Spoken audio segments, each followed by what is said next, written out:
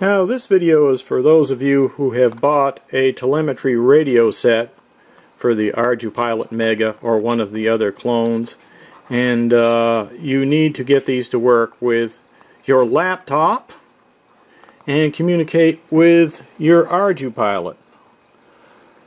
So you can see the one that's connected to the Ardupilot right now is blinking, and the problem usually is when you plug in the notebook side of your telemetry radio set that you can't get a lock, and I'll show you how that works.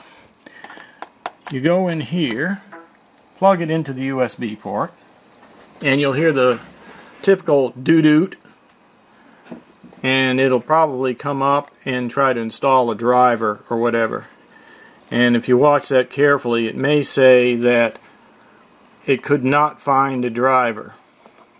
If you don't notice that, you may think it's connected.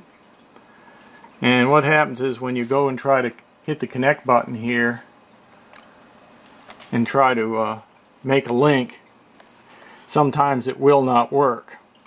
In my case it's working right now because I've installed the driver, so there it is done and it connected. But if it doesn't work, what I found is that Windows just won't automatically load the driver sometimes, and I've got Windows 7 and it's supposed to have a driver for it, but quite often it doesn't. In fact, in most cases I've found it does not. So what you have to do is find a driver online. Now I've tried to search for one and it isn't easy. So what I did was I went to where I purchased the radio. Actually, it's where Uncle Deke purchased the radio, but he got it on Banggood. Now you can also find driver files on Hobby King sometimes, but I'm just going to show you how we did it with Banggood. They have a link right here that says these are the compatible Windows drivers. So you copy that link. It's not clickable, but you can do copy link up here, or just right click on it and do copy. And then you go to a new tab, paste the link in right at the top, and then after you click enter, I'll highlight it there and then I just hit enter. But what it'll do is download it down here. And once you get it downloaded, you can go ahead and unzip it. It's a zip file. So you go ahead and unzip it, and I put it in a folder here. It's the CP210X_VP or VCP Windows drivers. Right there. Okay, I'm going to open up that folder, and you can see where I've copied all the drivers in. And there's an install file here. There's one for the 64-bit and one for the x86 processor. So you have to find out what version you have.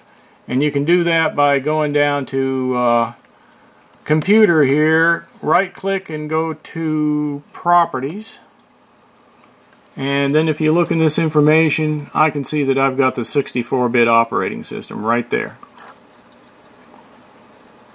So once you find that out, run the appropriate one. In my case it's the 64-bit, so I just run it, and I'm going to go ahead and say yes and next, and I accept the usual Windows stuff, and now it's finished. And you'll see you'll have a Silicon Laboratories driver right here. That's the one you're looking for. Now if we go into the Device Manager, I'll bring that up, and you look under COM ports here, you'll now have Silicon Lab CP210X USB driver right there. Now I'll show you, I'll go ahead and just uninstall that driver. Okay, uninstalled it. Now when I plug in my radio, I'm going to take the radio back out, the telemetry radio. Alright. And now when I plug it in, watch what happens. You hear that doo-doot, and you'll get this. Now you see, that's what you usually run into when it's not working. You'll have this right here, CP2102 USB to UART bridge controller. And that'll just sit there, and you can never get it to work until you download the driver and install it. And then once you install the driver, it'll come back with that Silicon Labs thing instead, which is right here. It'll say Silicon Labs. So that's what you do. And once you have this Silicon Labs installed, you can look and you see it's on COM 10 right there. So now you know where to get it and how to install it. And once it's installed, then you can connect with the mission planner. And if you look, I've got it on COM 10 up here. I know it's COM 10, but you can just pull this down, and usually the only COM port available will be listed here. And there it is, COM 10. I'm using 57600 for the baud rate, which is pretty standard for the radios. You use a higher baud rate when you're using USB. But then you just connect, and it gets the parameters. Okay, so you can see there was over 300 parameters that it downloaded, and now it's done. And you can see when I move the Ardupilot here that the screen, you can see the artificial horizon moving and so forth there. So it is working. Now I'll turn on the radio, and when I turn on the radio I should be able to go to manual mode, and failsafe went away because I've got a signal now. And so that's pretty much all there is to it, to connecting your radios. And I know a lot of people have problems with these radios not connecting with each other. So there you go. I hope that helps. It's really just a driver problem most of the time, so you don't need to mail your radios back and get new ones, because a lot of times it's just a driver problem. And Windows is very finicky.